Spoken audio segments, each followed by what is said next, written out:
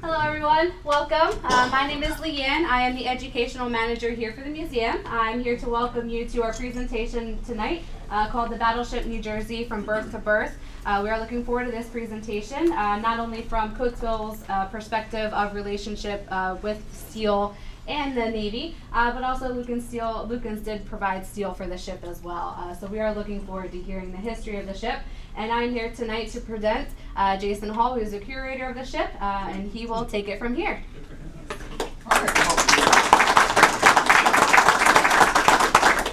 I guess I can leave. Okay. I do always welcome questions, but I will ask if you can leave them in the end. If you can make notes or whatnot. I will say, I just don't want to lose my spot in talking. You probably noticed the hole in the head here. I was diagnosed earlier this year with a brain tumor, undergoing chemo. I'm fine. It's not catchy.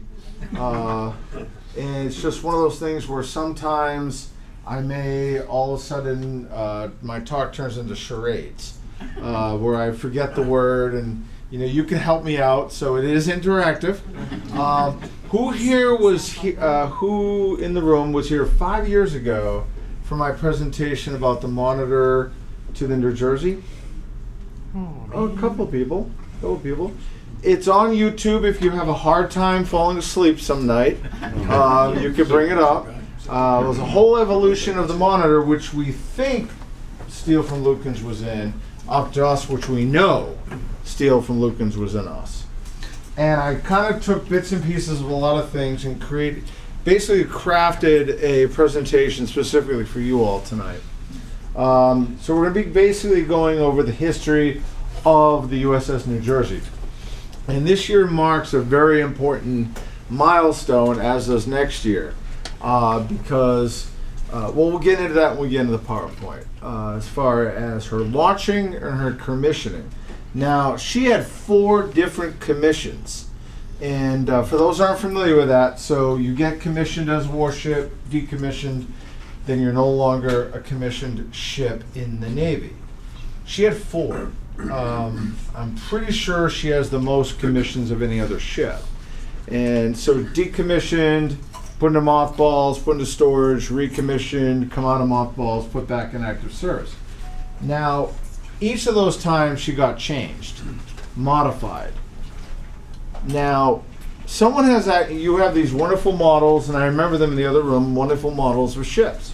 Someone actually asked me one time, well, so I need to do 4 models to show all the changes of the Battleship New Jersey. I'm like, actually, no. They're like, well, how many models would I need to make to show all the modifications of the Battleship New Jersey over time? I said, probably 17 or 20. Because the fact is, even in just World War II, they changed her bridge. Well, she had 3 different bridges just in World War II. The bridges where they navigate the ship. As built, it had an open air bridge. They changed that. They built this rounded sort of Art Deco bridge, would look kind of cool to me. Ripped that off, and then built a square bridge. That's just World War II. All the different commissions, they changed her constantly as things changed, especially radar. Changed her radar several times, even just in World War II. Now, World War II, Korean War era, Vietnam in the 1980s. Now, one of the things we talk about a lot, and we'll be talking a little bit more, is because everyone, of course, wants to talk about what? Those big 16-inch guns. Well, guess what? World War II in Korea, she didn't use them too much. What she was utilizing, and we'll get into in a minute, is her anti-aircraft guns, protecting the carriers. In fact, she fired more of the 16-inch projectiles in Vietnam than she did in World War II and Korea combined. So, and then in the 1980s in Beirut, Lebanon, and the Persian Gulf War. This span is incredible. Because one of the things we actually were talking about today, and I always like to remind everybody about the generations that served on the ship. The sailors on board the New Jersey, over the course of her career, were listening to music from Benny Goodman to Metallica.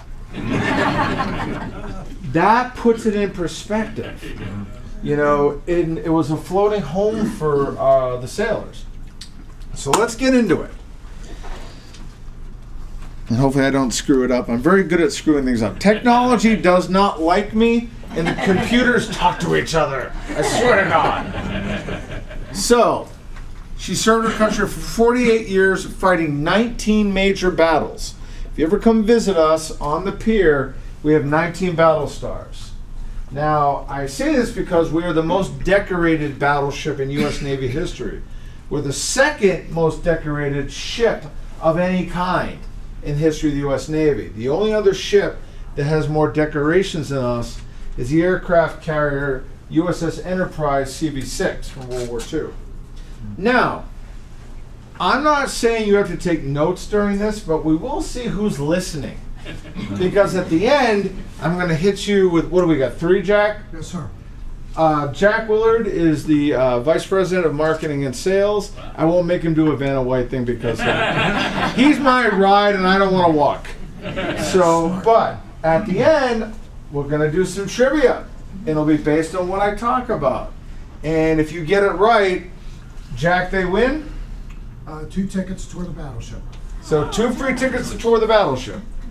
And if you guys like steel, we are 57,000 tons of it.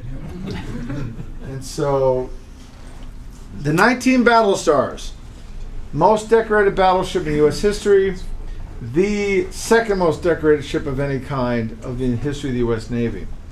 And that's something to remember because, you know, we always compete with the other Iowa class, and we'll get into that a little bit later. I'm not saying I'm biased, but we are the best. But I can back it up. Okay.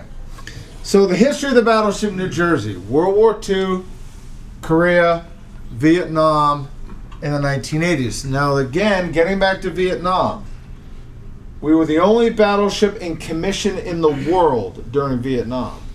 That's why she ends up going over with the battle stars, is because of that. Only one in commission in the world during Vietnam. And we'll get into that a little bit later when we talk about her Vietnam service. What she did and why she was decommissioned. Now, interestingly enough, there were actually 2 American battleships named for the state of New Jersey. Now, you notice on my hat it says BB-62.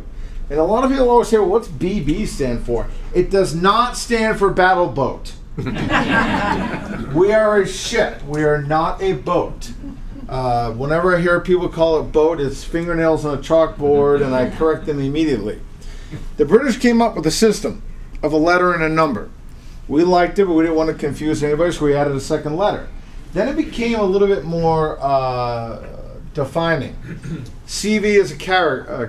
CVN, what do you think the N stands for? Nuclear carrier. SS? Steamship. Nope. Submarine. SSN, nuclear submarine, so on and so forth. BB-16 was the first battleship New Jersey. Don't forget the DD. Oh, we got a tin can sailor. No. Now, so DD is destroyer. Now, DE is destroyer escort. And I'm glad you brought up this DD destroyers, because we're going to talk about compare and comparison of destroyers with us. And this is normally where the destroyer guys get knives and throw them at me. But we'll get to that a little bit later.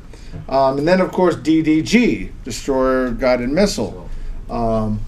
This is the first battleship New Jersey, BB-16. She's kind of weird, and we'll get into that. They were trying out new things. You'll notice the 2 turrets are superimposed on top of each other.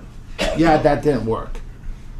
Because by having them on top of each other, you're dealing with the ammo for the top one going through the other one, and it kind of confused people, and it just did not work out well.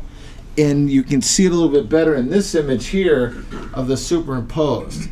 It just didn't work. And you still have turrets on the side. Now, she was part of the Great White Fleet. Now, on board the USS Kansas was someone from the New Jersey, unknown at that time, Does anyone want to take a guess what officer from New Jersey was on the USS Kansas as part of the Great White Fleet? He's from Halsey, I heard it. William Bull Halsey, himself from Elizabeth, New Jersey. We'll get into a little bit about him a little bit later. Now, if you ever come to us, across the way is the USS Olympia. She is not a battleship, she's a cruiser. She was not part of the Great White Fleet. She's painted the same way, but she was not part of the actual Great White Fleet. There are no surviving ships from the Great White Fleet. However, I recommend, and I do know we have a combo ticket with Independence Seaport Museum, I do recommend you go see the Olympia before seeing us, because I call her the missing link. When you go on her, you feel like you're kind of in between of the USS Constitution, the sailing ships, and the steel ships. And the USS Olympia is famous for the Battle of Manila Bay in 1898.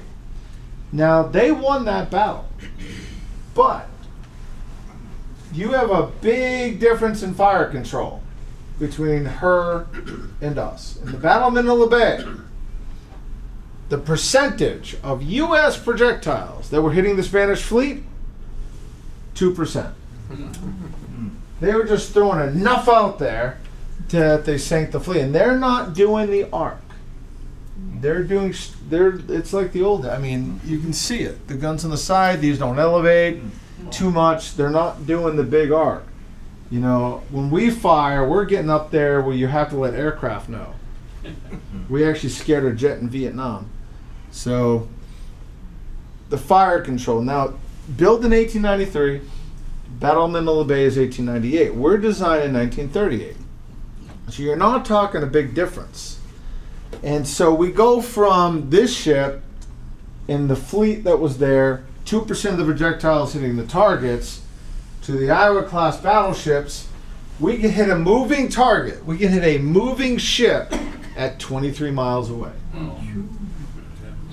with an analog mechanical computer.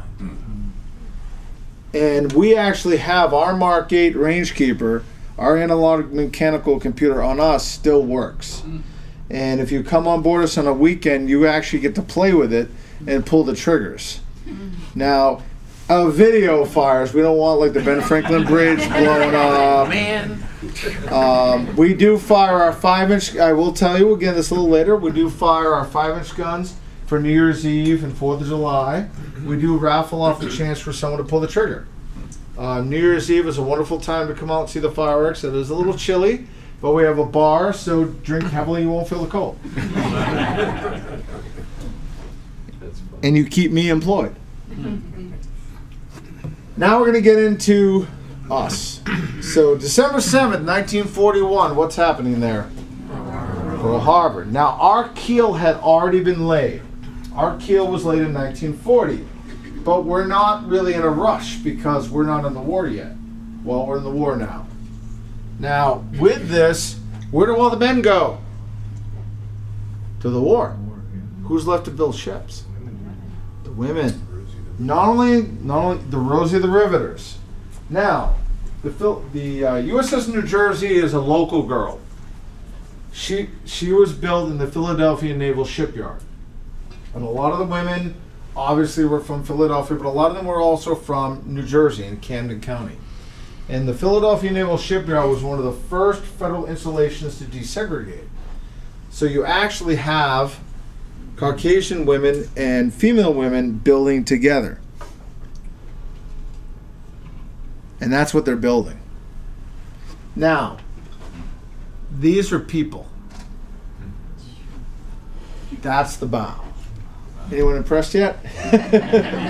So, and Luke and Steele is in this, where I have no idea. But, so that's what's shaping up in Philadelphia.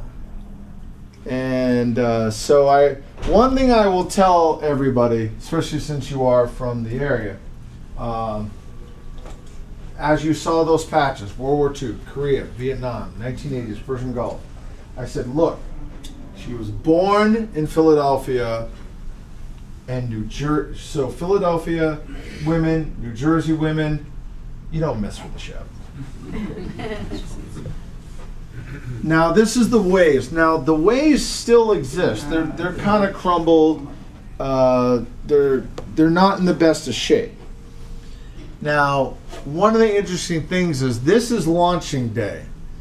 And the Battleship New Jersey was launched, and now you'll know why I said this year is important. She was launched December 7th, 1942. A year to the day of Pearl Harbor. December 7th, in just a month, will be 75th anniversary of the launch of the Battleship. Now, there are headlines of newspapers in our collection of men saying, women built the ship, it's going to sink as soon as it slides down the ways. Well, she's still around 75 years, and she looks as mean as she did when they launched her.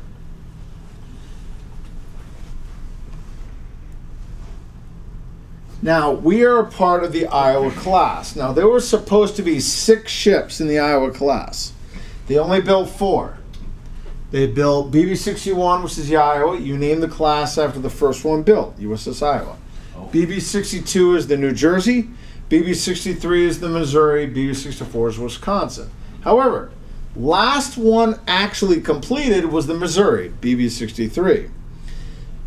Now, Iowa, Wisconsin, and Missouri are 887 feet 3 inches long. We are the longest battleship ever built in the world. And I know some of you are going, whoa, wait, Yamato, Musashi. They are the heaviest. They are the biggest. They're the biggest because they're heavier. They're wider and heavier, but we are longer. We're longer than our sisters. The women of Camden and the women of Philadelphia added 4 inches. We're 887 feet 7 inches long. There's no kids in the room, right? Because apparently to those women, size does matter. We're just shy of 3 football fields long. We're approximately 5 feet longer than the Titanic. Wow. Our beam or width is 108 feet 3 inches wide. Do the math. We were designed to go through the Panama Canal. 108 feet 3 inches wide. The Panama Canal is 110 feet wide. There is less than a foot on either side when we go through the Panama Canal. Is anyone familiar with the buildings in Philadelphia? No? Yeah. Okay, Liberty 1, Liberty 2?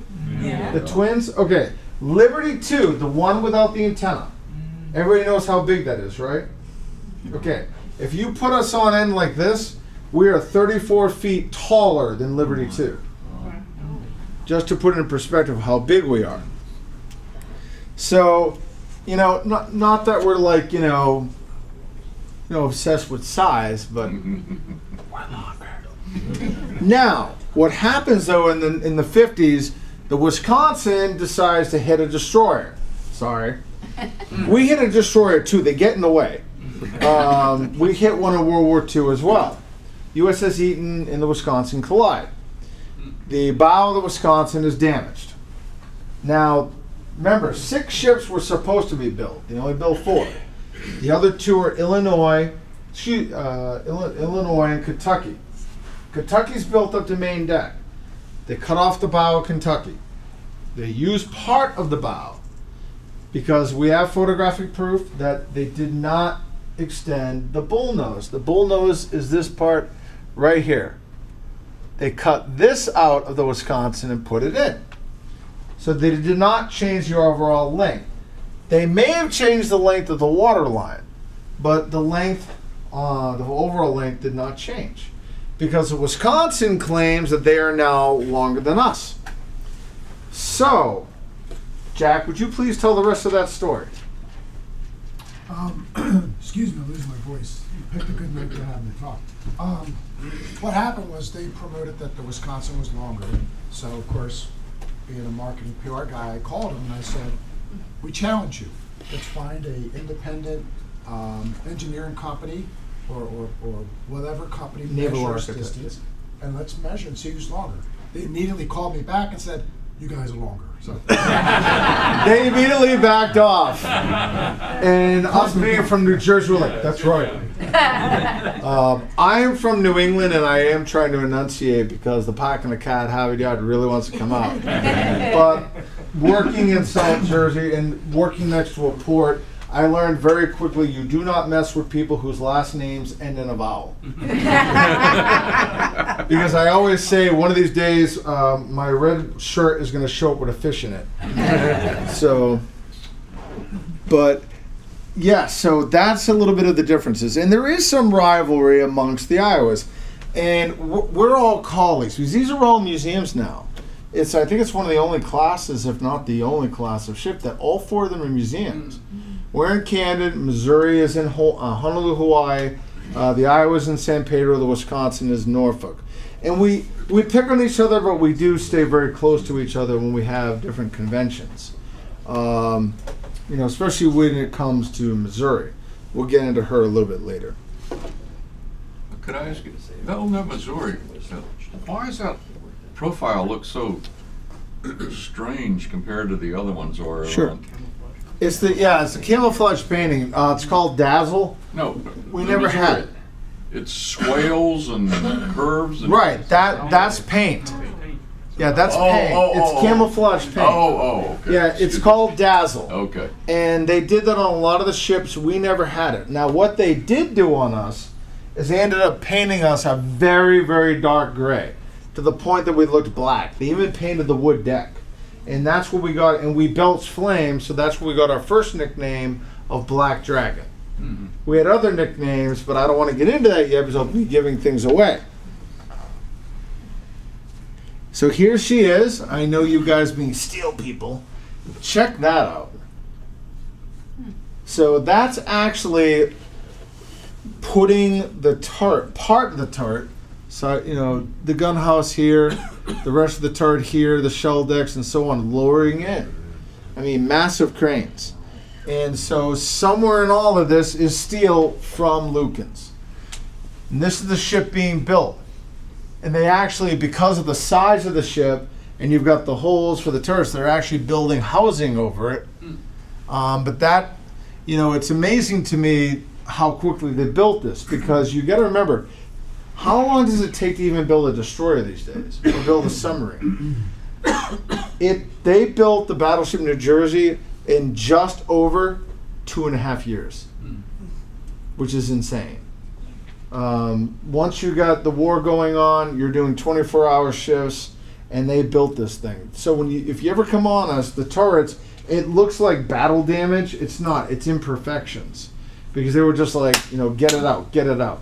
Now, I don't know if this is actually accurate, but we have enough actually letters and oral histories that some of the steel was arriving actually at the shipyard warm. So, and there they are. Wow. And Rosy Riveters, and not only Caucasian females, but African American females. We actually talk about one. This photograph is in our, we have a whole exhibit called New Jerseyans on the New Jersey. And one of the ones we talk about is Lillian Carson. Because World War II changed society in many, many ways. So Lillian Carson, who I don't believe is in this picture, Lillian Carson showed up at the Navy Yard to be a secretary. They were like, well, we don't need secretaries. So they sent her to a welding school. Oh, jeez. So think about this. Prior to World War II, who would imagine, you know, females becoming welders? And so they sent her to a welding school. She worked on the Battleship New Jersey. After the war, she opens her own welding shop. She had 3 male welders working for her. And so it's like, it really is amazing, you know. That's why I tell everybody, the ship is not just a warship. We have so much more to tell about the changes in the society. You can even see it with the changes in the ship. Because in World War II, when the ship was built, our heads, now remember, and I love picking on, I'm sorry ladies, I love picking on the moms, because we do overnight encampments where you can stay overnight in the ship. And the moms will come on board with their kids and they're like, where's the bathroom? I'm like, we don't have any. And they're like, what? And I'm like, well, we have heads. I had one mom hit me. Like, and it's just like, I'm sorry. I'm like, no, my mom would have done that too. But the heads on us from World War II would have been 2 troughs of moving salt water. Moving salt water, one for urination, the other one would actually have a slab of wood, holes cut out, and you'd sit cheek to cheek. Then they got partitions, no doors. Now, and apparently this happened on other ships because apparently everyone's got an oral history of this. So apparently this did happen. Moving salt water. Now you have partitions, so you can do things without the guy at the end seeing you. So you got a guy down at the end. He's reading his newspaper. He's happy as a clam. He did his business, but he's got a lot of methane gas under him. So what they would do is they would take toilet paper, ball it up, set it on fire, put it in the moving water, it goes up, he gets right on! so boys will be boys. But yes. But also you had, in the mess decks, in the enlisted mess decks, it was long tables, long benches. As you're going to see in one of the pictures. Today, it's more like McDonald's. You know, it's got the 4 chairs, and that started with Vietnam. Then they changed them again in the 80s, 4 chairs and tables. So the Navy, military, especially the Navy, reflects changes in society. They always have. A good friend of mine, who was my roommate, served on board the Abraham Lincoln. Now I know we've got some Navy guys here, and I don't know when you guys served, but my friends who served in the 60s or 70s cringe when I talk about my friend Jason and what he had on board the USS Abraham Lincoln. Abraham Lincoln's a Nimitz class carrier. For the enlisted men to order omelets, they make an omelet to order, fresh milk all the time, Nathan's hot dogs, and different coffees, like espressos and stuff. And my friends were like, that is not a Navy ship, that's Carnival Cruise Lines. But yes, but one thing that you have to remember though, and it's trying to always increase the quality of life for the sailors because it's the morale. Morale is very important. Also the food. Napoleon said it, Army marches on its stomach. And of course, I bet the Navy guys will say that Navy had the best food, which they did. Our refrigerators were huge. We actually would take on whole slabs of beef. We had a butcher shop. World War II, our crew was 2,800. We'd be making 12,000 meals a day. Because we got breakfast, lunch, dinner, and midnight rations. Now what the kids love when we get to the bakery, and we tell them here in the bakery they would bake 10,000 chocolate chip cookies in a day.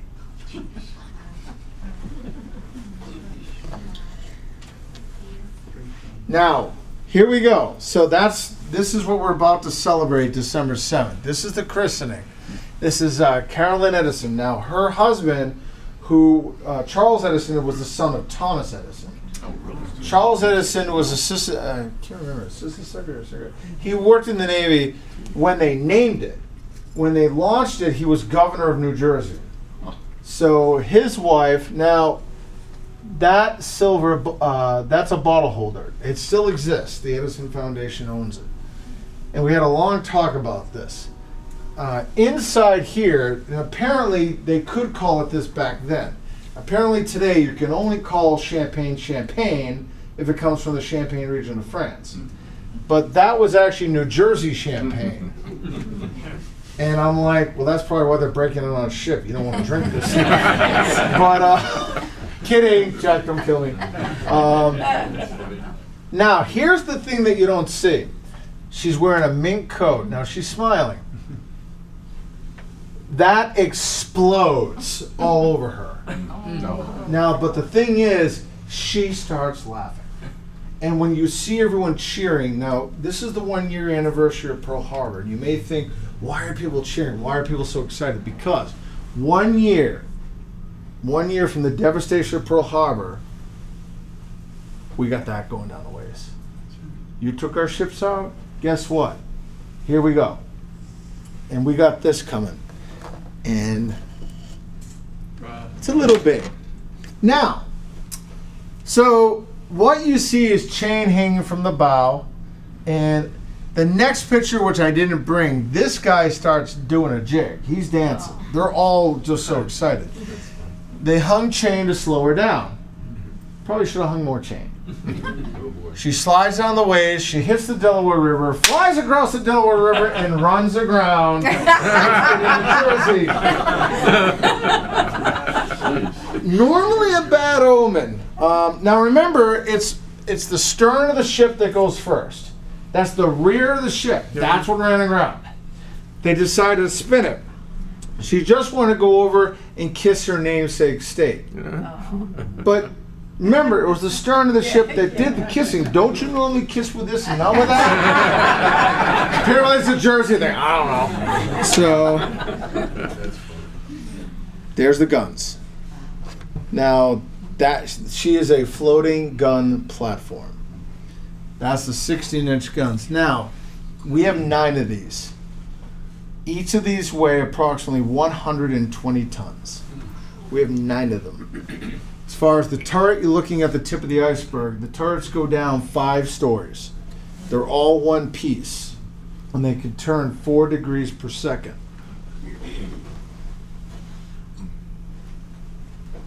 And this is what they're firing.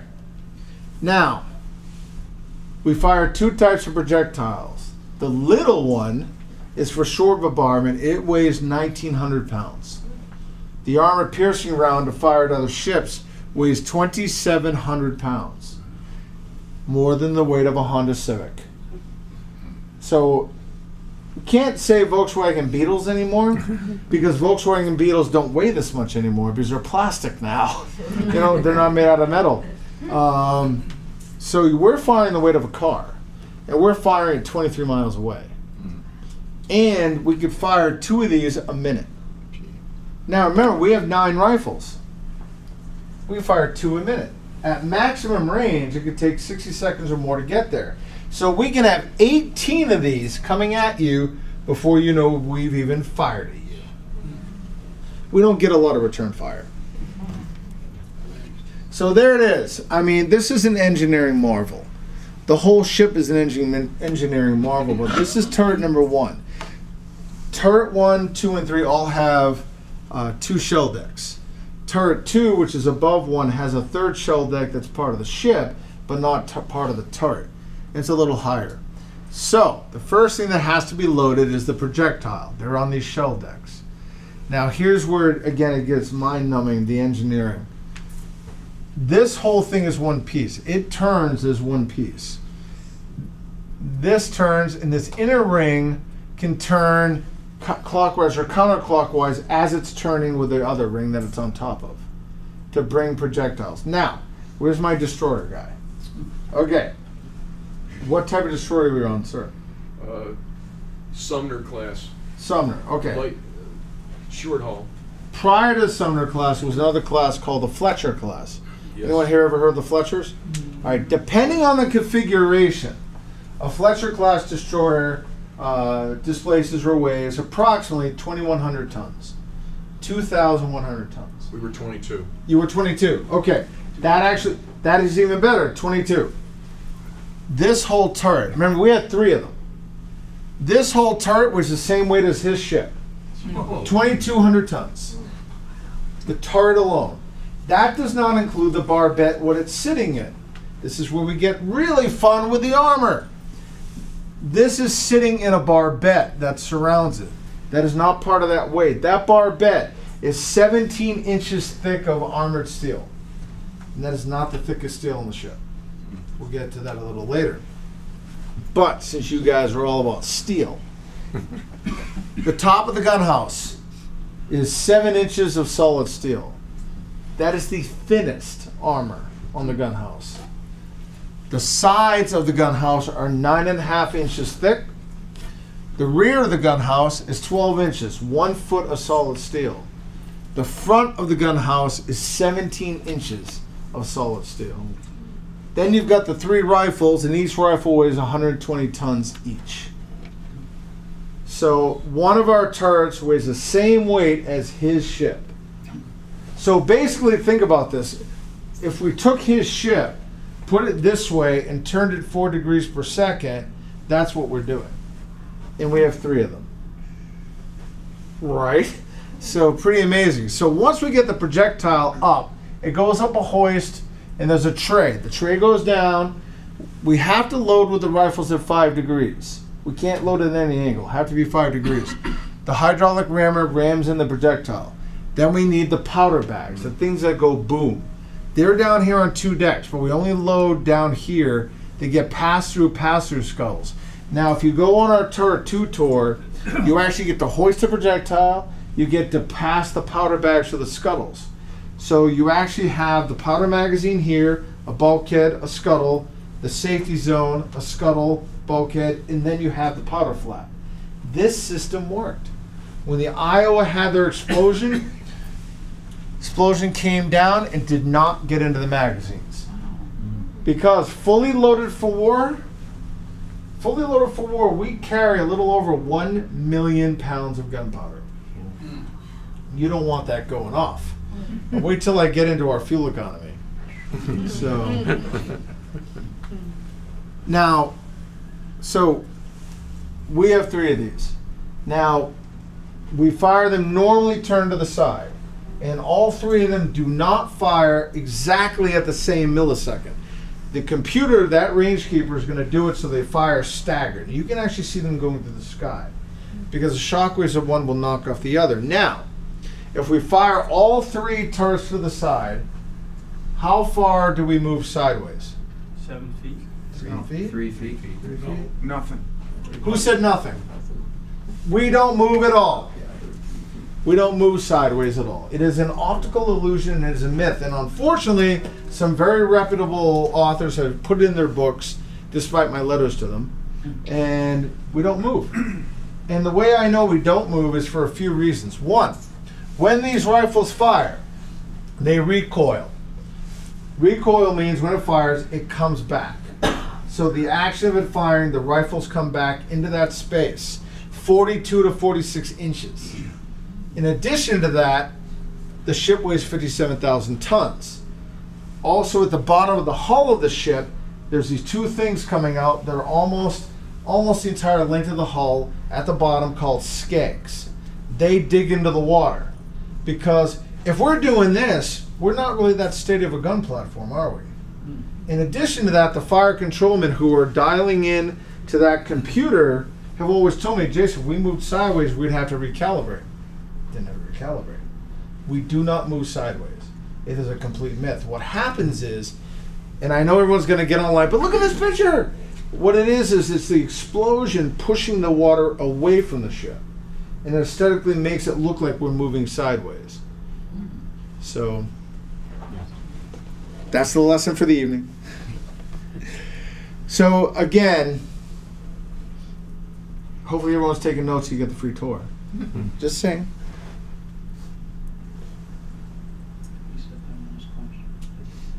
This is the thickest arm on the ship.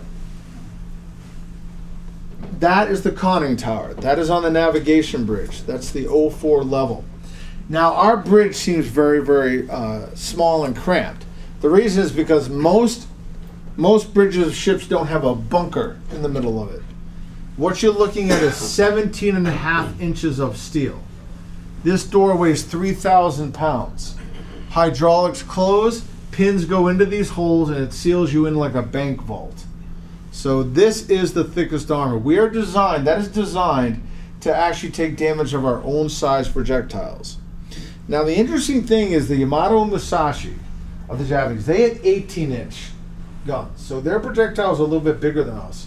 But our muzzle velocity was actually greater than theirs, so the actual punch was about the same with a 16-inch 50 caliber. Now, our big guns are called 16-inch 50 caliber. The caliber has nothing to do with the inside. So if you have any handgun owners, that's not what it means. Caliber has to do with the length of the rifle. The class of battleship before us, the South Dakota class, now the South Dakota was actually built almost right next to where we are berthed now. She was built in Camden. She was known as Battleship X, but she was so state-of-the-art at the time. We're basically South Dakota class on steroids. As far as the power of our guns, the 16-inch 50 caliber, South Dakota class, now there's 2 left of that class that you can visit, the Alabama and the Massachusetts. They're 16-inch 45 caliber. Same projectile, same powder bags, but their rifles are shorter. So because our rifles are a little bit longer, we are more accurate than they are. And we can also go longer distance than them.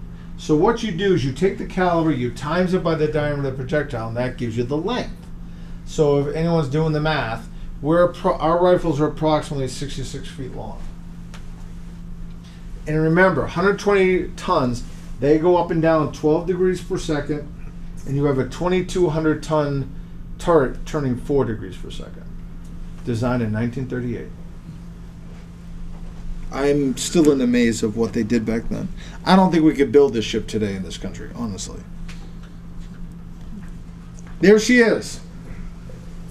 Now, I picked this picture for a couple of reasons. One, because even when she was launched, for the mission battleships had was obsolete. We weren't going to have battle lines like the Battle of Jutland. We're protecting the aircraft carriers. The aircraft carriers were now the capital ships of the navies. And we were utilizing our anti-aircraft artillery, the quad 40s, the 5-inch gun batteries, the 20mm Oerlikons, to protect the carriers. We did not get to use the 16-inch guns too much. Also, I picked this for another reason.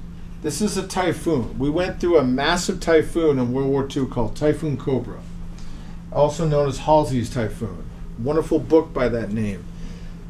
3 destroyers were completely lost with all hands in that Typhoon.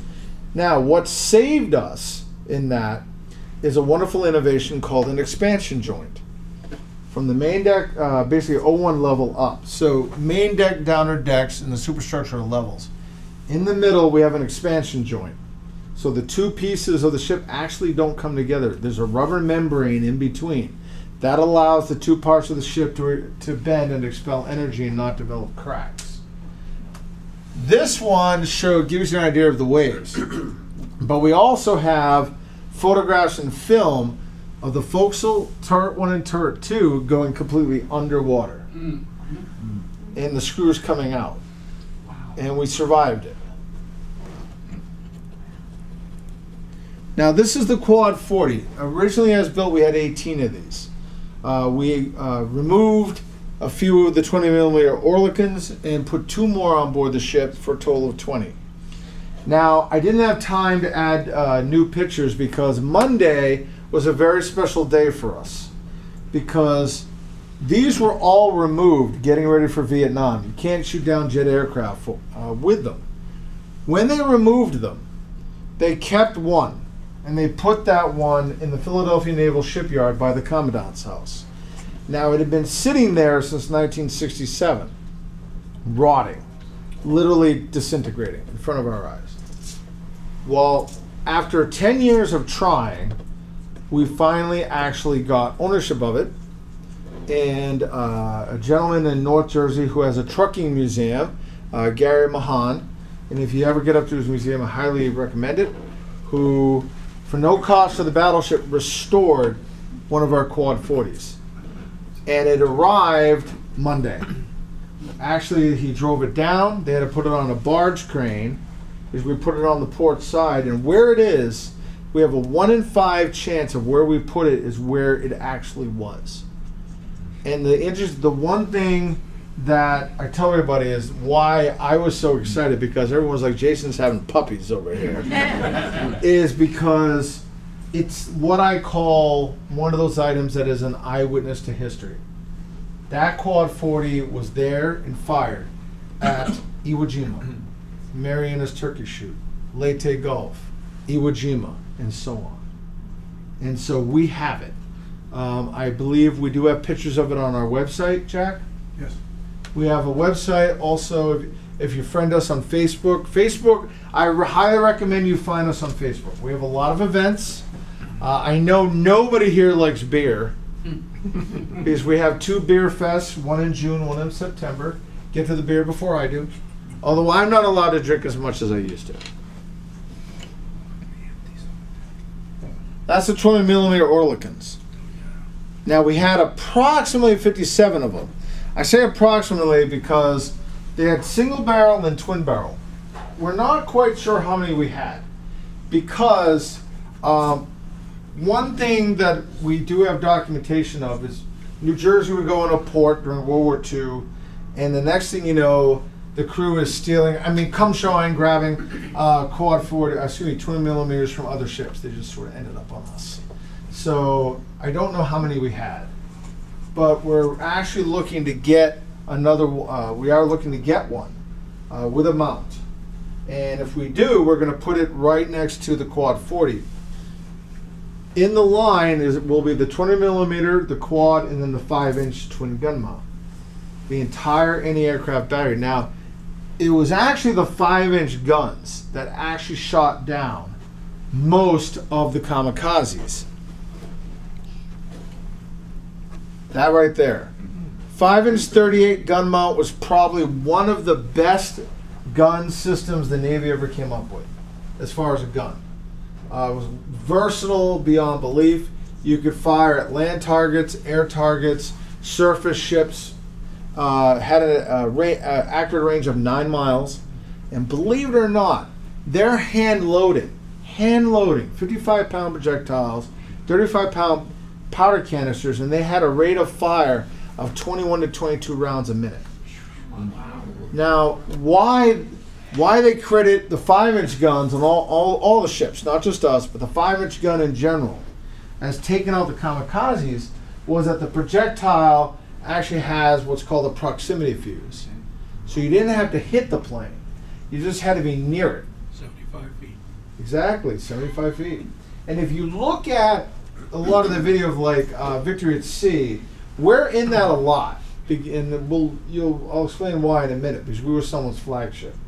You look at a lot of these battles, you see all that black explosion in the sky. We're just throwing enough steel out there to knock these planes down. But the 5-inch 38 twin gun mount was amazing. Absolutely amazing. We actually use that a lot in Lebanon, Vietnam, for close targets, a little bit closer than the 16-inch guns. Originally, we had 10 of these on board the ship. Today, we only have 6. In the 1980s, they removed 4 of them to make way for our missile systems. We actually have missiles today. If you come and visit us on the self-guided tour, or if you do a group tour, we take you to the Combat Engagement Center. Combat Engagement Center during World War II was the Admiral's cabin. Remember, I kept saying we changed a lot. Now, the problem was when they put the missile systems on, we couldn't get the consoles down to CIC, Combat Information Center. So we ripped out the Admiral's cabin where Admiral William Bill Halsey was, and we created CEC. You can actually sit at a console where you could have launched a nuclear missile, nuclear warhead.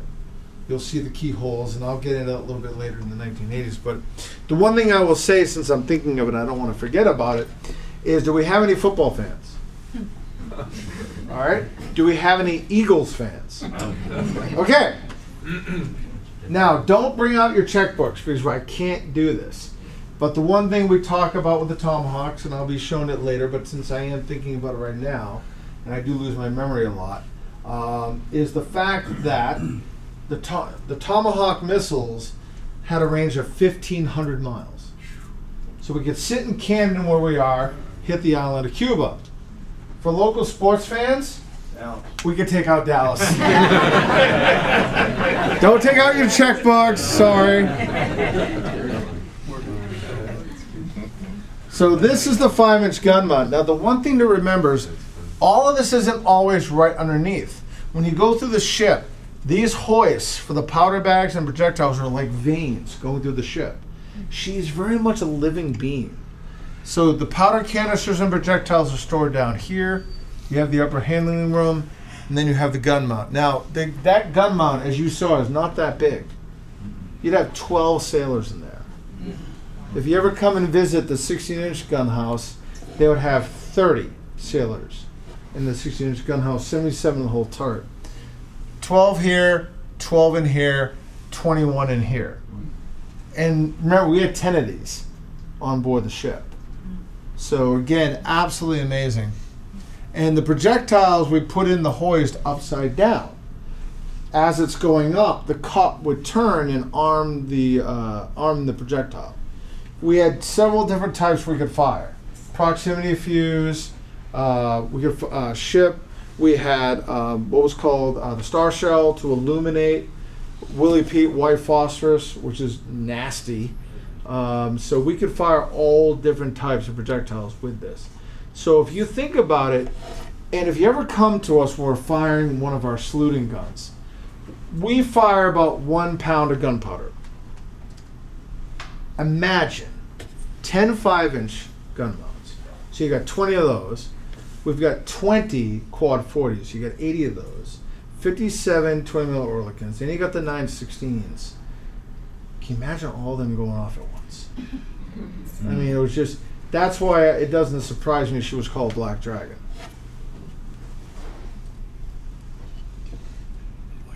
Now, as I said, our biggest job was protecting the carriers. Sometimes something got through, because right there in the middle of that red circle is a kamikaze. Now, this is the USS Intrepid. This is us. Now, the interesting thing about this, where this picture was taken from on us is no longer outside. They built structures for the HVAC systems for the Tomahawks. And that is actually where this picture was taken. Now, they're watching this happen. And unfortunately, if you know what happened, it hit. And if you ever go up to the USS Intrepid in New York, they have a phenomenal experience, the kamikaze experience. And it goes into what happened on them. We were strafed. We never got hit by any kamikazes. I do want to tell one story. We actually have this artifact. So it's not a story. I have the artifact. This sailor, who I think was 18 or 19 at the time, it was this attack. And I actually think it was this plane. Kamikaze goes over us, strafes us, and everyone knows what a signal lamp is, blows it apart. So there's pieces of glass everywhere. So here he is, in the middle of a kamikaze attack. Planes are flying around, torpedoes are flying, things are exploding, and he thinks, I could make a knife handle out of that. So he picks up the glass, puts it in his pocket, goes back to what he's doing. And I said, well, how are you so calm? And this makes sense. He says, Jason, we all assumed we were going to die. We just didn't know when. He said, you couldn't function if you didn't assume that. That's how we function. Assume we're going to die at some point. We just don't know when. And he took that glass, he shaped it, he made a knife handle, and we have the knife. Yeah. So it is in our collection.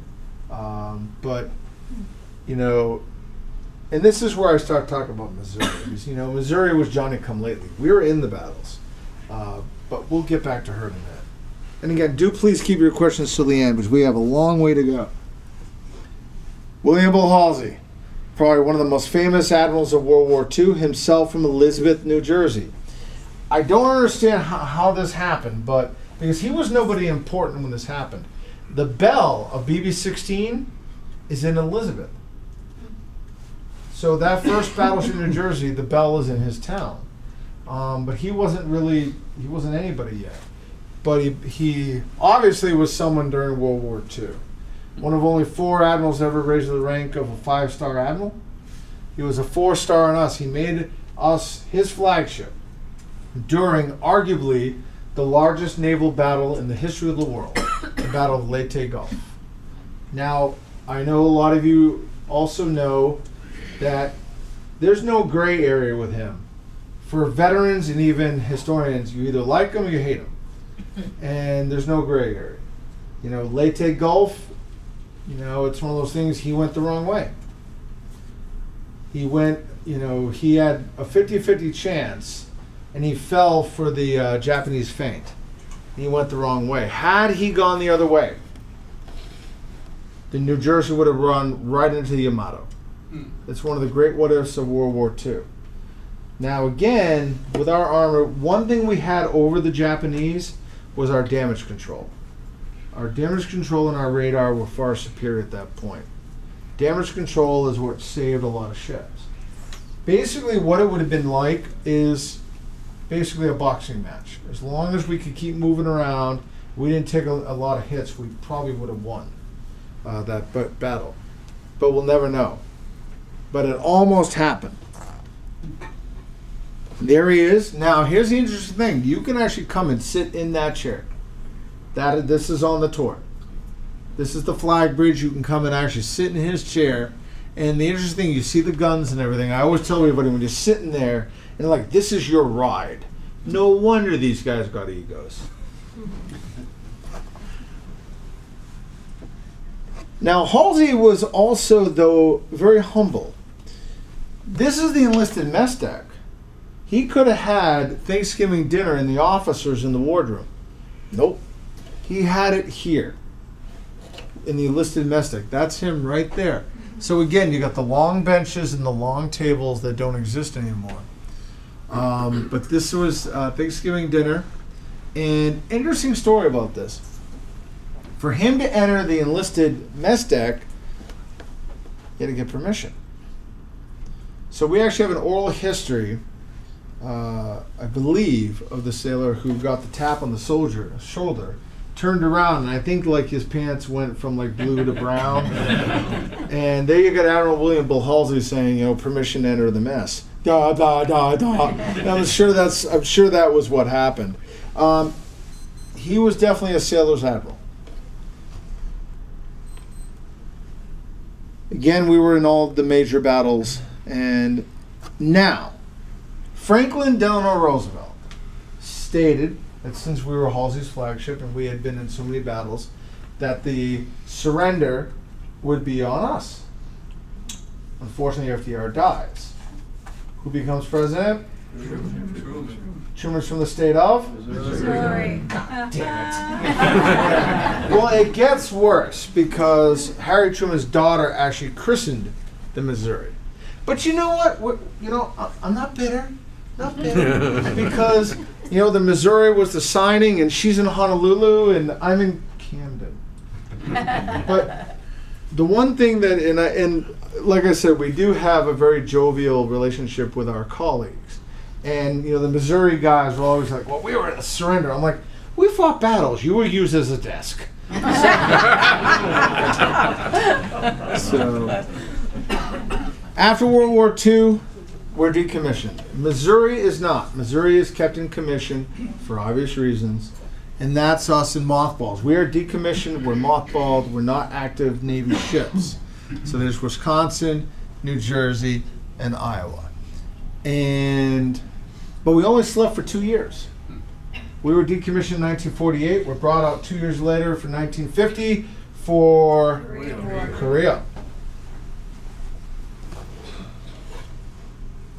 That is us firing in Korea. This also gives you an idea of the broadsides and how long the ship is.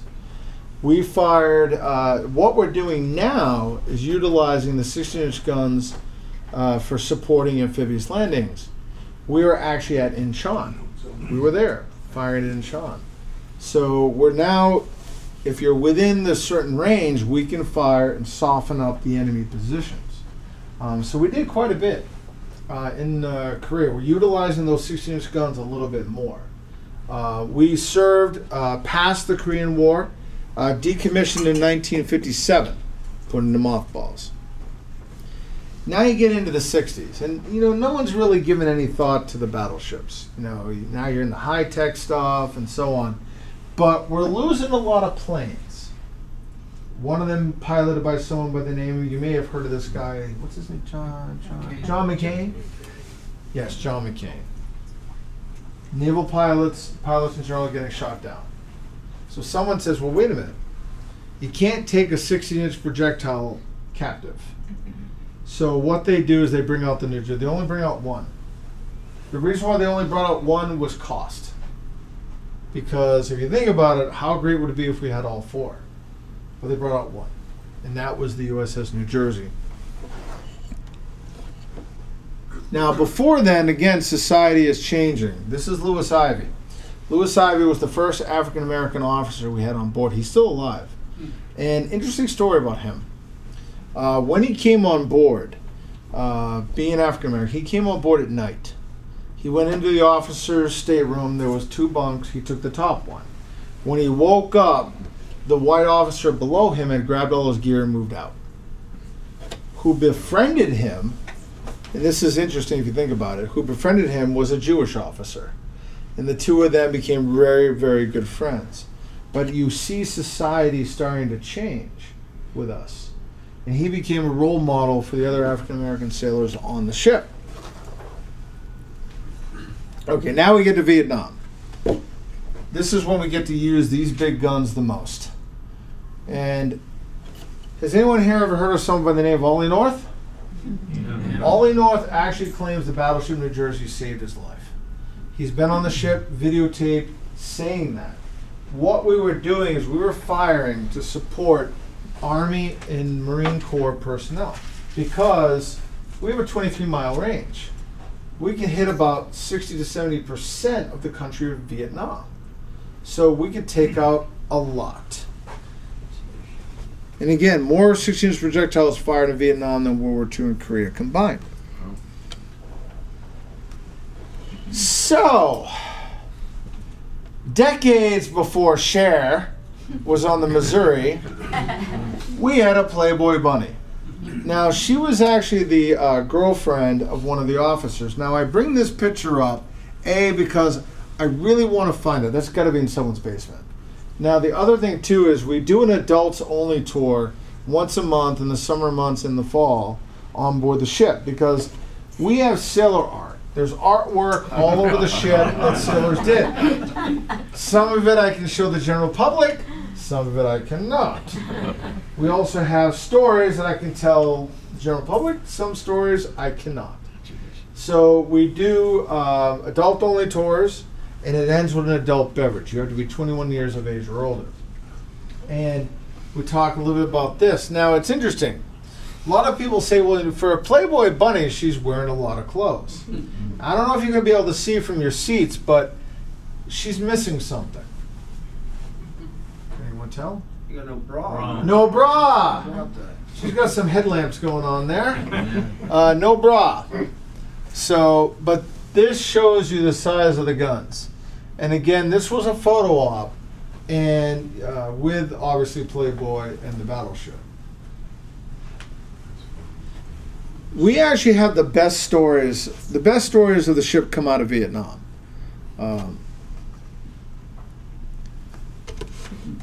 We are the only warship in the history of the world, as far as I know, to have 2 swimming pools. What you're looking at, this is the armored gun tub, and there was a quad 40 here that was removed. When they removed it, Captain Snyder, this is the captain of the ship, decided to seal it, paint it blue, and create swimming pools. Now, he opened it up to the crew. None of the crew took him up on the offer to go in. The only thing we can think of is nobody wanted to be accused of brown-nosing the old man. Now, here's where she got her nickname in Vietnam. It was painted blue. You got 2 blue circles. They would drain the water. Pilots flying overhead, you got these 2 blue circles. They called her Old Blue Eyes. Now, unlike the high schoolers and even college kids, I don't have to explain to you who he is. Most of them are like, who's Bob Ho? It gets worse, ladies and gentlemen, because it's getting more frequent. It just happened again a couple of weeks ago. I'll have a high schooler walking down the passageway, and they'll see my shirt. They'll say, excuse me, sir, do you work here? I says, yes. And they'll be like, what exactly is that? Because they've never seen a rotary telephone. It gets better. If their parents don't have one, or if they're not in an office that has one, they've never heard a dial tone. So we have a lot of them working. I take it off, I put it in the air, and they kind of do this. And because, you know, they have no idea what it is. Now I have fun with it. what I do is I take the the handset that you could kill someone with, and I go, look, it's the original selfie. And then they sort of just back away from the crazy guy. So, Christmas show of 1968, Bob Hope actually did his show on top of turret number 1. And he was on board with Ann Margaret, one of our veterans of the ship that served in our machine shop. He actually he works in our overnight encampment, sat across from Ann Margaret when she was on board. So the Battleship has always been a popular spot for celebrities.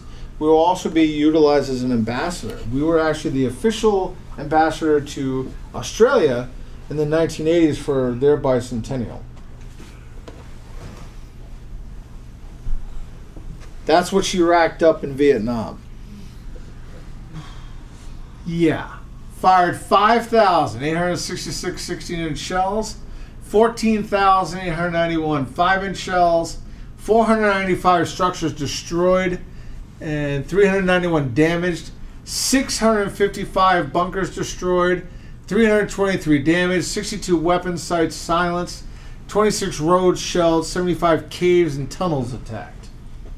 So pretty impressive. Now give me an idea of the strength of those projectiles.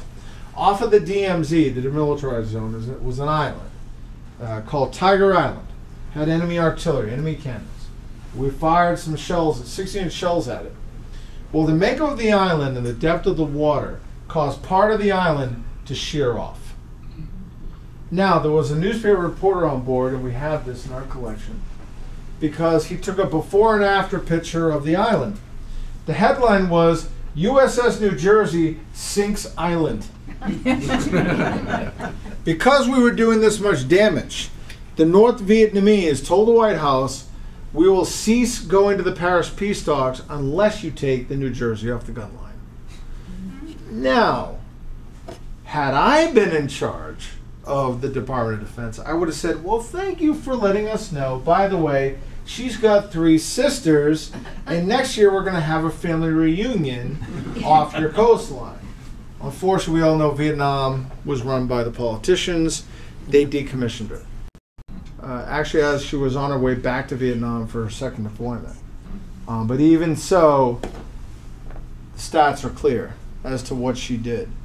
And they actually, it wasn't us, but a other entity averaged out that the Battleship New Jersey, firing in support of Army and Marines, saved 100 American lives a day when she was there. So now we're in the 1980s. And you all know who that is? Everyone knows? This is why we came out for our 4th and final time. Of course, at that time, we're at the height of the Cold War. And we're doing something called escalation, where us and the Soviet Union, we have to have more or bigger things. We're in mothballs. We're decommissioned in 1969. There's no battleships in commission in the world during the 1970s. Apparently they didn't like disco either.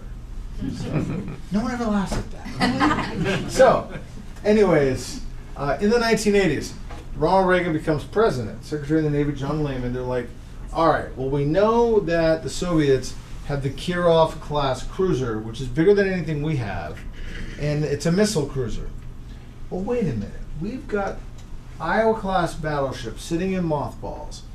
What if we put Tomahawk and Harpoon missiles on them?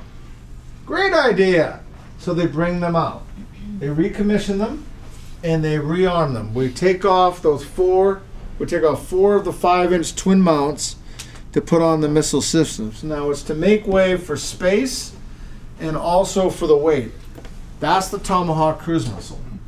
Now it's in an armored box launcher, which is abnormal. Normally it's VLS, vertical launch system.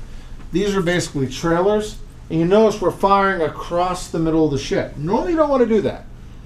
The reason why is because the 4 armored box launchers between stack 1 and 2 are aimed at each other. If you turn them around, the flame of this missile is going to take out this armored box launcher. That would be bad. We only have 32 missiles. If they're up on the weather... They're up on the weather deck, as you can see. So if anyone's seen the Steven Seagal movie, Under Siege, they're cutting up the ship inside to move the missiles. They're right there. You don't have to do that. We also have the CWIS, Close-In Weapon System, or Phalanx. That's part of our defense against enemy missiles. Because they were very, very afraid about enemy missiles hitting the New Jersey, the Styx missile. They said, well, there was an admiral testifying before Congress, and Congress was hitting them. Well, what happens if New Jersey gets hit with it? Well, Senator, if the New Jersey gets hit with one of those missiles, my orders over the 1MC, the 1MCs are intercom, my order will be, sweepers, man your brooms. Because there's just going to be pieces of the missile and no damage. Just you've seen the armor. The thinnest armor on us is the thickest armor on most ships today. So the CWIS, this is automatic. That is a 6-barrel Gatling gun. And the white dome is called R2D2. Inside R2D2 is 2 radars, one tracking the incoming rounds, one tracking the outgoing rounds. If a missile comes in, it goes to full auto. This can fire 3,000 rounds a minute. The only problem is that it only holds 998, and it takes half an hour to reload. That's your last-ditch weapon to protect us. But this is why she was brought back, was to carry the Tomahawks, capable of carrying a nuclear warhead. Again, 1,500 miles. Put that in perspective. We have an Iowa-class battleship with these, and all 4 of them were recommissioned with these. We put one in the Atlantic, one in the Pacific. We can hit any point in the United States. And we were doing maneuvers off of the Soviet coast. And we have wonderful photographs of Soviet airplanes flying over us, doing a lot of one-finger waving. The battleship actually does elicit we also give one-finger waving. We actually are in the process of working on opening up a new engineering tour so our guests can see the fire rooms, the boilers, and the engines. We have 8 boilers and 4 engines. We have 4 screws, propellers, on the ship. The inboard are 5-bladed, they're 17 feet in diameter. The outboard are 4-bladed, they're 18 feet in diameter. If we have guys here, or people here that love horsepower, our combined shaft horsepower is 212,000 shaft horsepower. And if you look it up, go to the website of the Guinness Book of World Records. Guinness Book of World Records lists us as the fastest battleship in the world. That was her sea trials getting ready for Vietnam. That's when she went 35.2 knots. That's fast enough to water ski off the back of the ship. And she sustained it for 6 hours. Then the captain thought, well, let's see what happens if we go to full emergency reverse. Oh. So he goes to full emergency reverse. How far do you think we kept moving in the water? Anyone want to take a guess? 2 miles. I heard a mile. 1,500. 2 miles. We kept moving for 2 miles in the water until we came to a stop. Mm-hmm. Pretty expensive. Now, fuel economy. How many miles to the gallon does your car get? 20 miles. Yell it out. Somebody, anybody. 30. Okay. What? And yell it out. You're all like timid. I'm not going to bite. Cancer's not catchy, guys. All right. So, what distance per gallon of oil do you think the battleship gets? A foot. What was that? A foot. You're actually closer than you think. Most people want to start getting higher. The battleship New Jersey gets gets approximately 14 to 17 feet per gallon of oil. And people are like, well, how does she move? Well, she carries 2.4 million gallons of oil. So we always get questions, can we take her out? I'm like, well, how good is your gold card? So, unlike the movie. I'm like, oh, don't even get me started with a movie. Always. The movie Battleship. Okay, my friends will never go with me to movies if it's about history When Battleship came out, my friends were like, no, there's not enough money in the world for us to go. It's going to be you screaming at the screen and people throwing popcorn at you, which is pretty much what happened. I'm like, you can't do that! Well, they light the... Okay, so the Missouri's been sitting there forever. The engines haven't been tended to. They light it up and it goes. I don't think so. And then you have four old guys lifting a 2,700-pound projectile. I don't think so. And then, of course, when I start talking about this and the historical inaccuracies, my friends were like, dude, there were aliens in the movie. Shut up. So... Not to mention dropping the anchor to make a turn.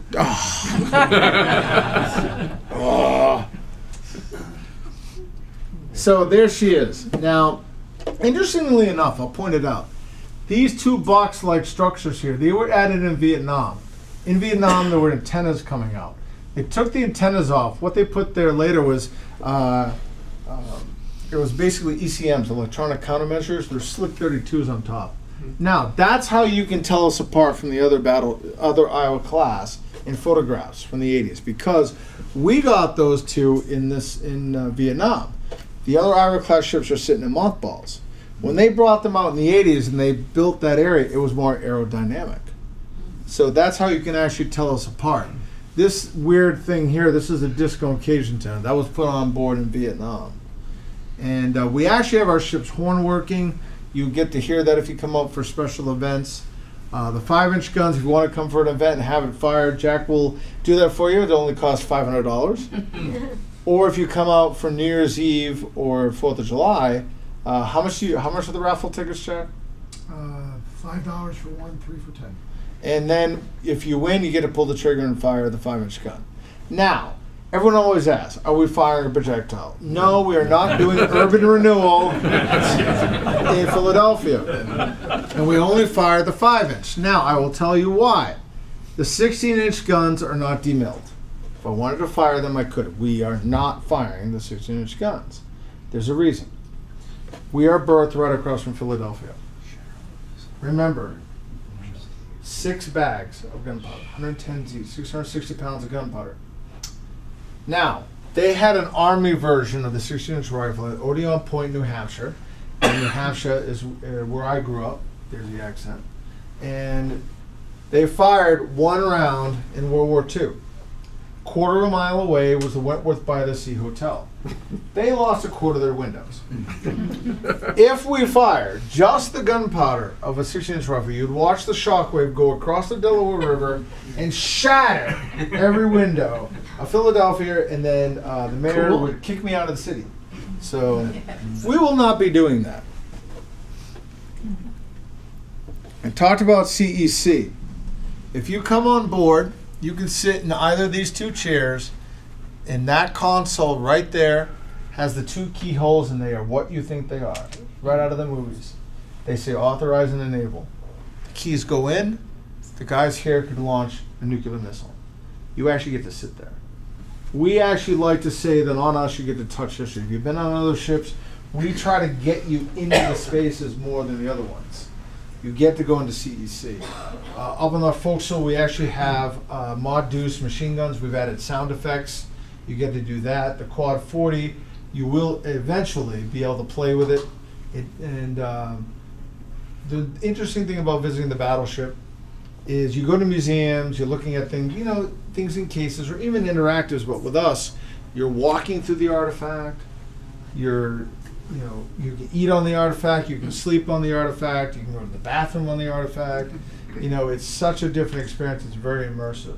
And for those of you that were in the Navy, there is still that very distinctive smell.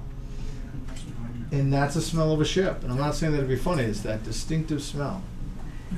Diesel? It's diesel, body odor.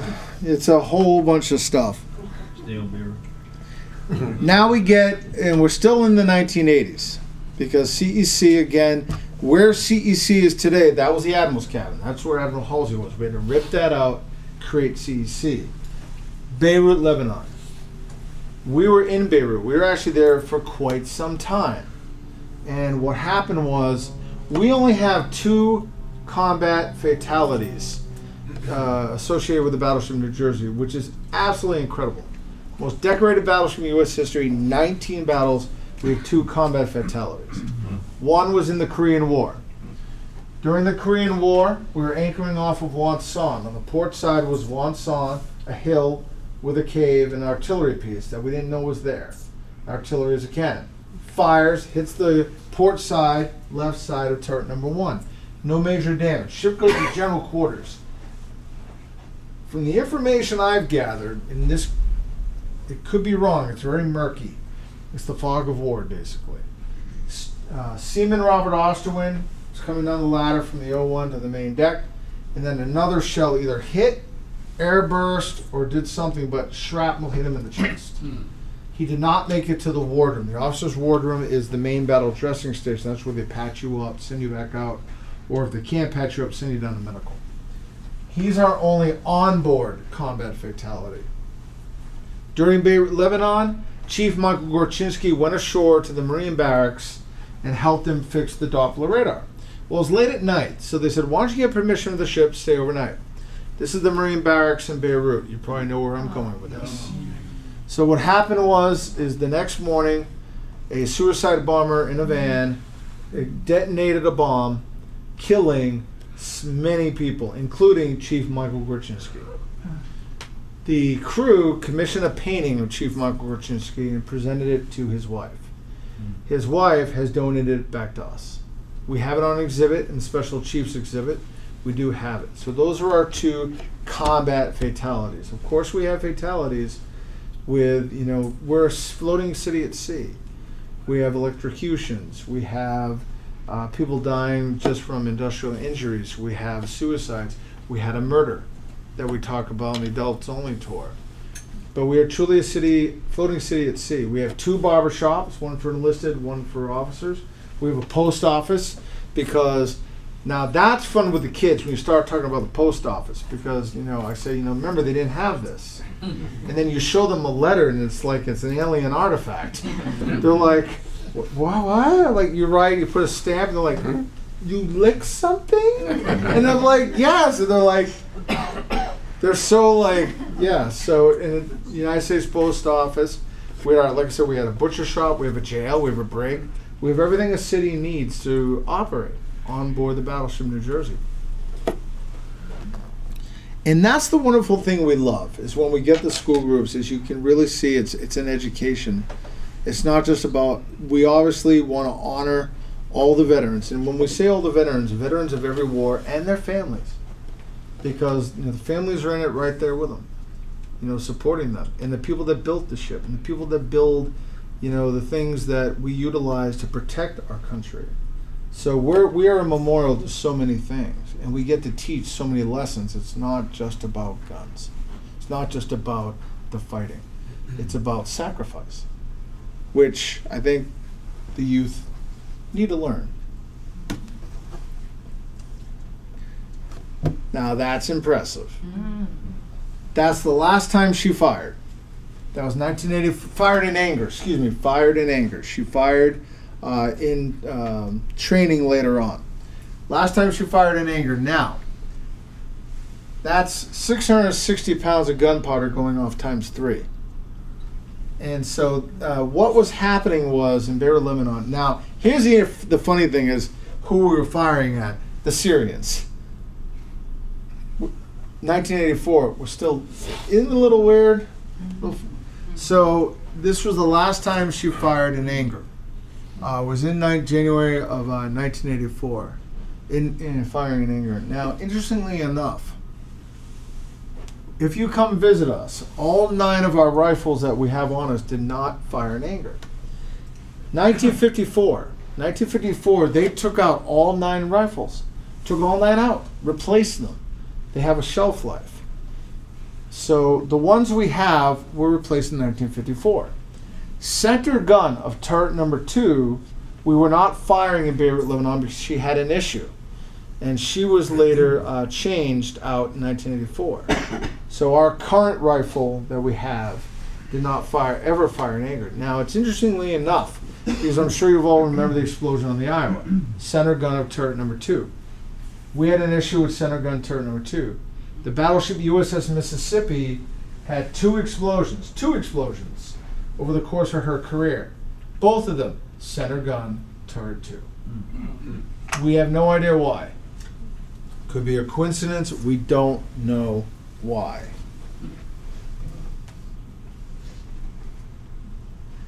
This was one of the training ones. They did this once because when they did this, lamps come flying off of the overhead. All of the dirt and dust that was up in the overhead came down. White uniforms became black.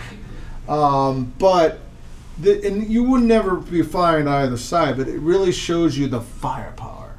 And again, if you look, it kind of looks like she's sliding sideways. But obviously she wouldn't be if we're firing over here as well. It's the optical illusion because you're going to get looking here because this is pushing more water. So, yeah, I love dispelling that myth. That's like Gettysburg with the horses' hooves meaning something, which they don't. That's, if you come visit us today, that's what greets you. You're looking right down the barrel of a 5-inch gun. And so this is the ship today. These are the columns with the 19 battle stars.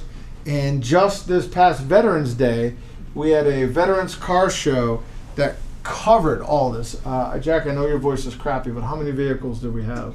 I think like 30-something. We had a lot, quite a few. We have all sorts of events. As I said, in June and September, we have a beer fest. June is the New Jersey breweries. September is the international. But you can come. You can actually rent the ship. We have corporations that rent it for events. We have weddings. I will tell you that the weddings are the best ones for me, and that's being facetious, because normally I have to guide the bride down one deck so we can come out and surprise everybody. I've carried dogs. I've had to lift skirts because we're going through the area of dirt and everything else, and I nearly had to carry a mother-in-law. And I was like, so, and as Jack will always say, well, dude, all other duties as assigned. And I'm like, great. Hold on one second, folks, sorry. We're not sinking. I was going to say, that's not good. So. Now we have guided tours. Now we have guided group tours, and you all did one when I gave the presentation 5 years ago, the evolution of the Monitor to the New Jersey. You all were visiting the following week. Now I wasn't able to be there. I was actually in Scotland, and if you do go and view that video, you'll see one of the bless you. You'll see one of the things I actually say is, unfortunately I won't be able to be with you. I'll be in Scotland, but in between pub crawls, I'll be thinking about it. But if you want to do group tours, we can do group tours with a tour guide, a professionally trained tour guide. So we have the self-guided tours. Our Turret 2 tours on Saturday and Sunday at 11 they're guided as well. Again, we do weddings, we do birthdays, we do bar mitzvahs, we do everything. Corporate events. And we can do anything from 5 people up to 3,000. We've done events even with 3,000 people. So it's a wonderful venue when it's warm. We do have heaters as well in the fantail tents, but we can use the entire ship. Now I bring this up because I know some of you may not live close to us, but we utilize paid tour guides and also volunteer docents. We have quite the volunteer crew. And so this is my sort of little, advertisement. If anyone would like to volunteer on board a Battleship, we do have quite a few opportunities. You can give tours. If you want to stay inside, we have our captains in port cabin. You can sit there and chit-chat about the ship with the guests. And I also have this picture because of this gentleman right here. Someone that we're very proud of. He's still around. He actually spoke at our veterans event. This is Mr. Russ Collins. Russ Collins is a restoration volunteer. You'll see him doing restoration work, and he just turned, I think, 92. And he's a World War II veteran of the USS New Jersey. Wow. So That's special. very, very special. And for some reason he likes me. I have no idea why. So his taste is, reputed. But it's amazing what we get to interact with. One thing I'll tell everybody, today was a perfect example. In the summer months, we average, I think we're up now. Right now we're averaging about 1 to 3 veterans of the ship coming to visit us a day. Right now we're about 1 to 2 a day. We're not getting a lot of the World War II and Korean War guys. We're getting their families. We're getting more now the Vietnam and the 80s guys. The 80s guys are now starting to get to that age where, the kids are out of the house and they're getting a little nostalgic. So they're starting to visit us back. And we have a signing wall on board the ship. And it's wonderful to see the names. And we do ask them to keep it clean.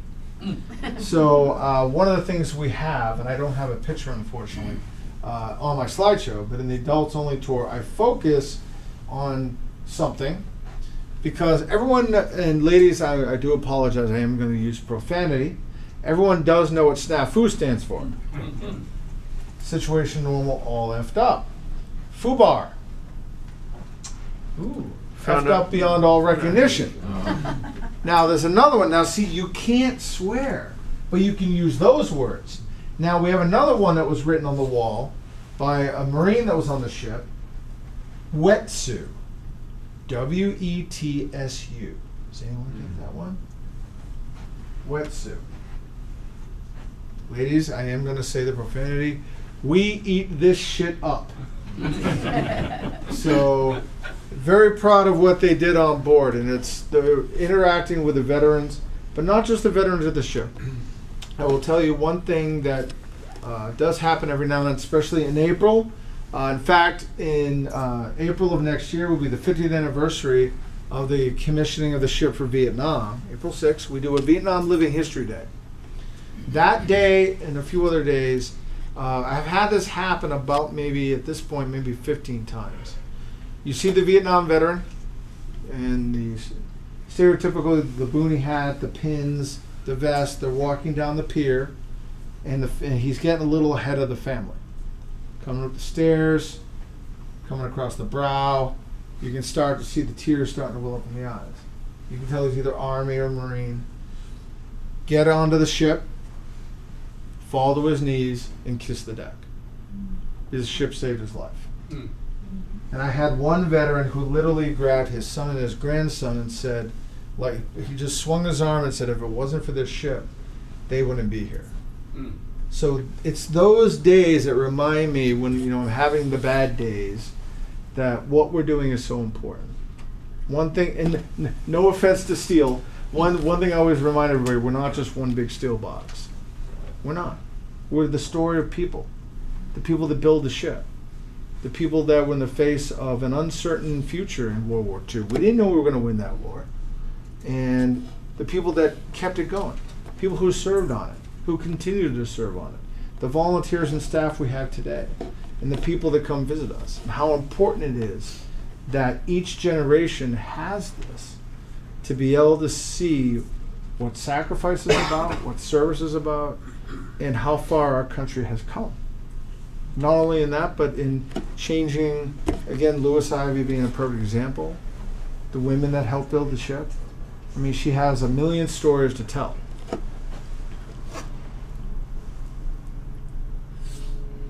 Now, that gives you an idea of the size of the projectile.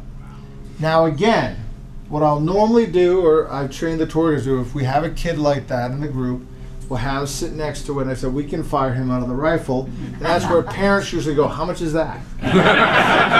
So, and remember, we do have the brig. We did recreate the brig with a jail cell. You cannot lock it. Ladies, we don't want your husbands or kids either. So, but that shows you the size of the projectiles. How big they are. How big these guns are. 120 tons. I mean, they're just massive.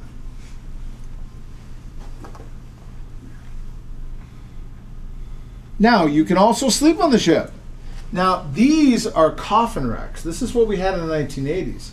This is not what we had in the earlier commissions. World War II, Korea, and Vietnam, they were open frame racks. 2 side by side, 4 high. You woke up with your buddy's foot in your mouth. These are luxurious compared to that. These are called coffin racks, obvious reason. And we actually, a lot of Boy Scouts, but we don't limit it just to scout groups. Families, as long as you have an adult and a child, you can actually stay overnight on the ship. Right now we're in our busy time because the scouts can't go camping in the winter. But you actually get to stay on the ship. We feed you dinner and breakfast through the child line. You get a guided tour of the ship. And we fire off the 40mm gun, and we actually do sell raffle tickets to pull the trigger. If you don't have a kid, just go find one. I didn't say that. That is where the fireworks are. Now remember, not only are the fireworks right there, we do have our own liquor license. You owe me on this? So we do have bars set up for 4th of July and New Year's. We also do sell food concessions. And we have 2 shows in New Year's Eve, 6 o'clock and at midnight. The 6 o'clock is more family. So this way, you can stay, watch the fireworks, and then go home. Or we also have the midnight one. And they're right there. And it's amazing to watch. That's the Ben Franklin Bridge behind it, which is why we do not fire the guns. We don't want to destroy the Ben Franklin Bridge. So I do hope you enjoyed my talk. Basically now I am going to open up to the floor if anyone has any questions. But I do want to say thank you for allowing me to be here before I open up for questions. Because there's a lot of people that enabled me to be here, enabled the ship to be here. Right now I think we're approaching 600,000 volunteer hours with the volunteers. We have a very small paid staff. It's a nonprofit. We didn't get into this for the money, and even if we could, we would, even us staff members would volunteer there. There's something about her. We say it's the lead paint. It just gets under the skin. So we really appreciate you having us here, and come visit us. And so if you can help support the ship as you can, the best way to do is visit us. Bring friends, bring family. Come to our events. So, questions. And remember, I am legally blind. So, like wave, pop a flare. Yes? Well, in the picture that I saw there, it's been a while since I've been on New Jersey, okay? In the picture that I saw there with the boy standing next to the round, and right next to that, the decks looked very different. Yes. Which one are we looking at now? The nicer deck or the one that was... It's mixed. So what it is because we are changing out the teak deck by sections. We're also doing it plank by plank because we do not have the money to re-teak the whole ship. The ship has teak. Now, we have teak because it does corrode very slowly. She did not get a new teak deck in the 80s. So most of the teak that's on the ship is Vietnam era, which unfortunately is a laminate. It's 1 inch of teak on an inch of Douglas fir. We also have the 2 inches thick of teak from Korea. There may be World War II. And the one thing that I'm glad that no one has said yet is whenever anyone points at something on the ship says, is that original? Yes. They're like, they have that in World War II. I'm like, that's not what you asked me. Because if we only said World War II was original, we're dissing all the other commissions. Yeah. So the teak we are replacing. The reason why the entire ship has not been re-teaked is it's going to cost us approximately $10 million. We are working on the superstructure right now because, remember, the ship was not designed to last this long. We are in fresh water, so I'm not worried about the hull. The decks on the superstructure, when we remove that rotted teak, the steel, it skylights. It's wasted. It's gone. So we have to put new steel down, which is very expensive. We are constantly doing that. We are working our way down. So up on the forecastle, there is an area that has new teak, and then you have bad teak. Then you have new teak, bad teak. So we're changing it as we get the money. Each plank of teak is about $150 to $180 a plank. And that's about a 5 foot, 6 foot plank. Yeah. That's very expensive. Now, trivia question. This isn't for a prize, sorry.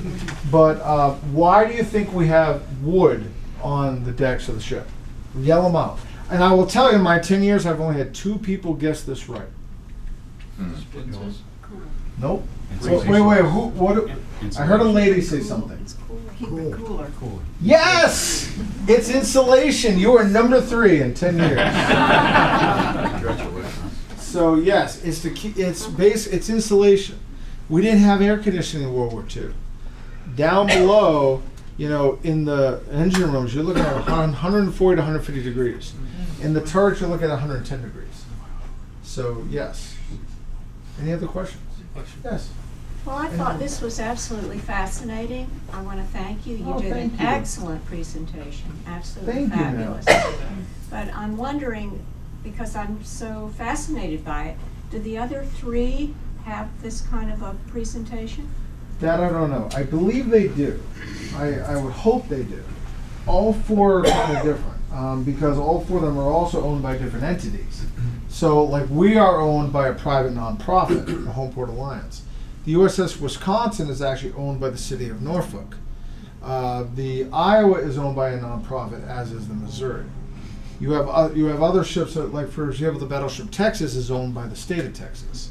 Cass and Young is owned by the National Park Service. So it gets messy. Yes, sir. Who had a question over here? Yes, sir. You keep during your presentation, you keep saying gunpowder, but I thought they Cordite. They use cordite, which is a much higher energy propellant. Yes, but the problem is if I say cordite to a high school kid, they don't know what I'm talking about. So we say gunpowder. Okay. It is cordite. Now, depending on, we do judge of who is in our group. If we get a military group, we'll say cordite, because they know what it is. But, you know, with a very limited amount of time with field trips, we need them to get it, you know, get the information. But yes, very good. That was one of the reasons that they had problems with the battleships too. It deteriorates over time, if I'm correct. And they had a big problem with that even in Vietnam. Now, the thing they can do, though, is that it did affect the accuracy, but that's where that analog mechanical computer comes into play. They figured out how to compensate for it, and then they just start hitting targets again. Maybe 2 more? Yes, sir? With reference to the Iowa's accident, did they ever figure out what caused the explosion? All I will say is that the second report was inconclusive. We don't get into it because it's speculative and it's such a very touchy subject. What we say, and it is true, the second Navy report was inconclusive. They're not sure. A friend of mine was on a carrier, and he speculates that they forgot to blow air through the barrel after the first round. There's a lot of theories. I don't think we're ever going to know. Maybe 1 or 2 more, then we're going to do the trivia questions. Got one back here. Yep. How does this battleship compare to North Carolina? We are actually 2 classes later. So if you take the North Carolina, they took the North Carolina and the South Dakota class, took the best parts of each, and then came up with us. One of the biggest differences, the North Carolina, you've got the 2 stacks. With the South Dakota class, they went back to 1. Then with us, they go back to 2 stacks.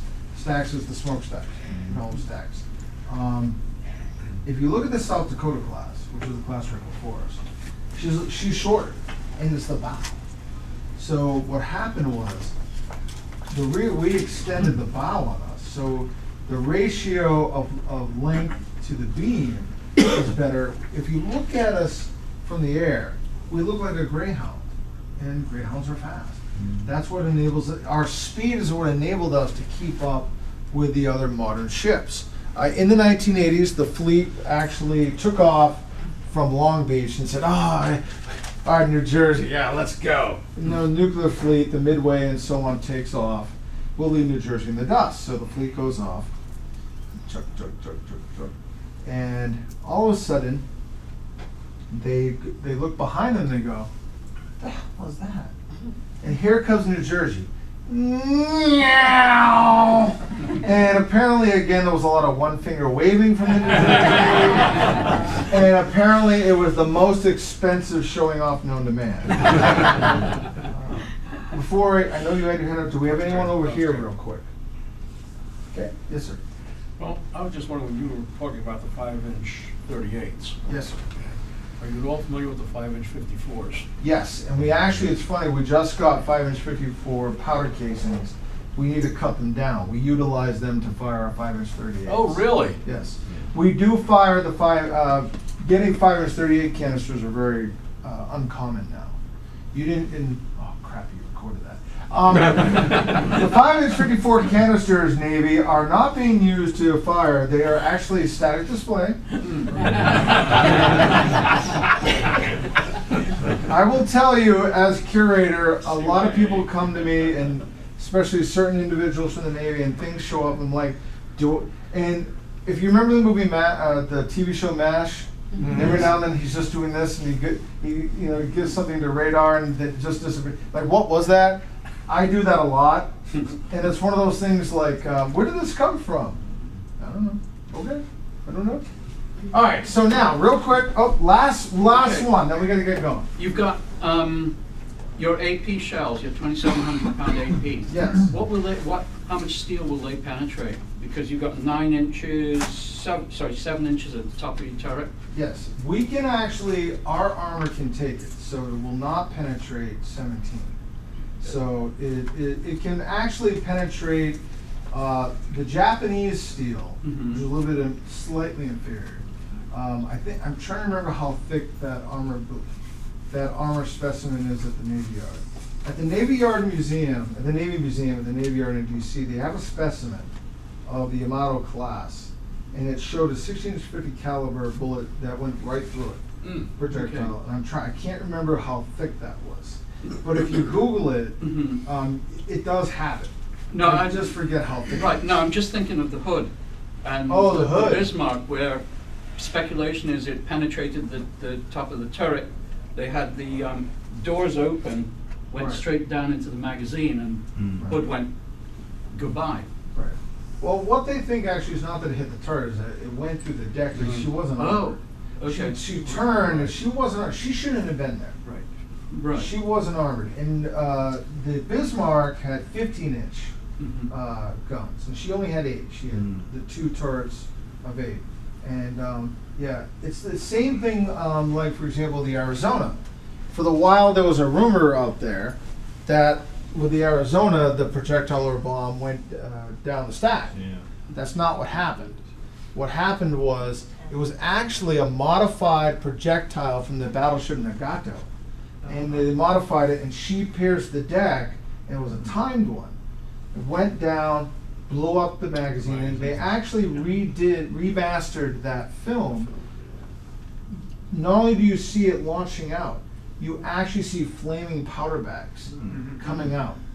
All right, now, the 3 trivia questions, and remember, this is for wonderful prizes. Well, 2 free things. Now, let's see who's been paying attention. Now, Jack, I'm going to need your eyes. I'm legally blind. So, I'm going to tell you, and we do this on the ship, and people do not listen to me. Do not yell out the answer. Because if you yell out the right answer, he puts his hand up and gives me the right answer, he gets the tickets. This happens all the time. Do not yell out the right answer. Put your hand up immediately if you know the answer. Okay? Does everyone understand that? Yes. I know I'm gonna, okay. What is the exact length of the ship? Right there. Right there. Yeah, go ahead now. Go give your 887 feet, 7 inches. yes! Wow. 887, very good. 887 feet. One of the things that people screw up with that is they'll say 887.7, which is not the same thing. Okay. What is the exact beam of the ship?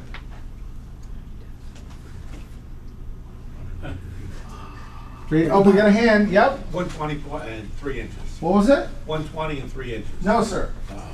Right here, sir. Yes, sir. 108 and 3 inches? Yes, 108 feet, 3 inches.